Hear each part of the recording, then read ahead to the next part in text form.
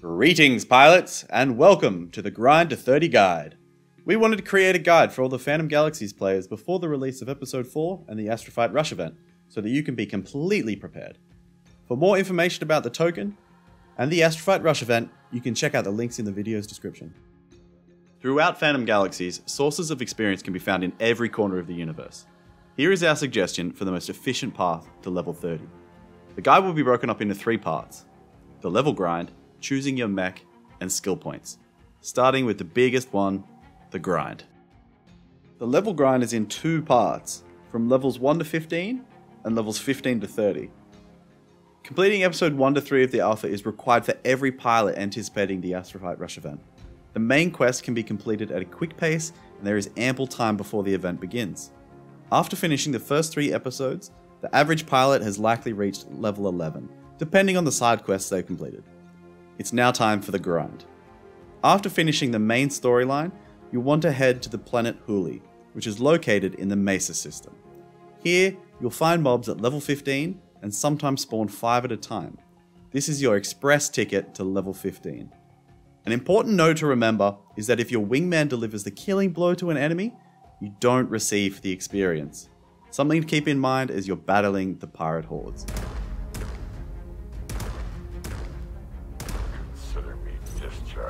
For the final grind at level 30, you can find bounty quests at the pilot's favourite watering hole, the Shining Star Bar, which is located in Hades in the Styx system.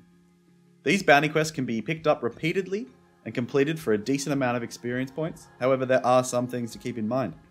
The quest giver can spawn in 3 different locations throughout the bar, sitting at the table to the right as you walk in, standing by the window a little further back, and at the back of the room standing by the lavatories. Another handy tip to streamline this process is that the quest givers in the Shining Star Bar consist of 2 types, one giving a bounty and one giving out delivery quests. The delivery quests offer no experience at all. As such, we suggest picking up a delivery quest from the Shining Star Bar quest giver, but leaving it uncompleted. This way, you won't receive new deliveries while the quest sits uncompleted in your log, so only the new bounty quests will appear in the Shining Star Bar, so you can complete your bounty and rack up on a wealth of experience.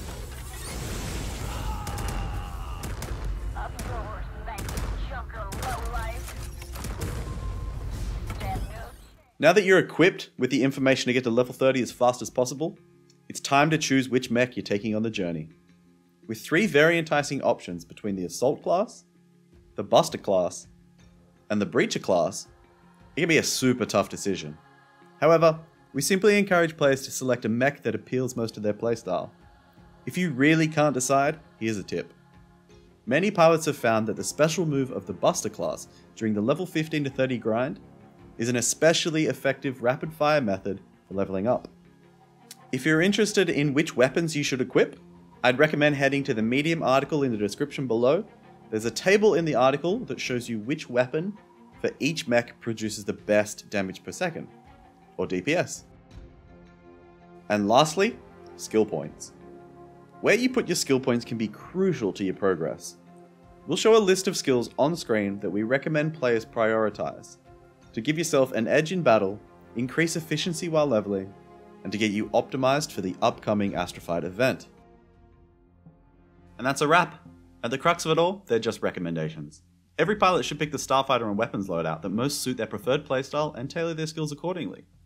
If you just want to blast through pirates on your way to being the most renowned pilot in Phantom Galaxies, go for it.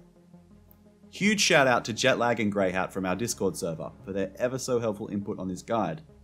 And if you have any follow-up questions, or just want the latest news on Phantom Galaxies, be sure to head to our Discord server, link in the description. We hold a bunch of events including town halls, AMAs, casual chats, and much more. At ease, pilots.